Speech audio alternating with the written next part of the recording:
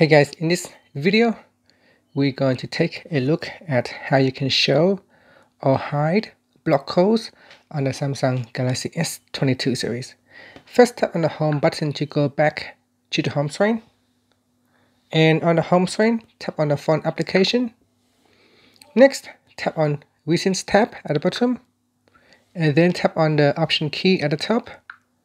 From the pop-up menu, select Hide block codes, or you can tap on Show block codes. So when you block a phone number, and if that person tries to call you, your phone will keep a record of that call, and you can choose to display it in the list here or to hide it by simply selecting the hide or block codes from the menu. And that's it. Finally, you can tap on the home button to go back to the home screen.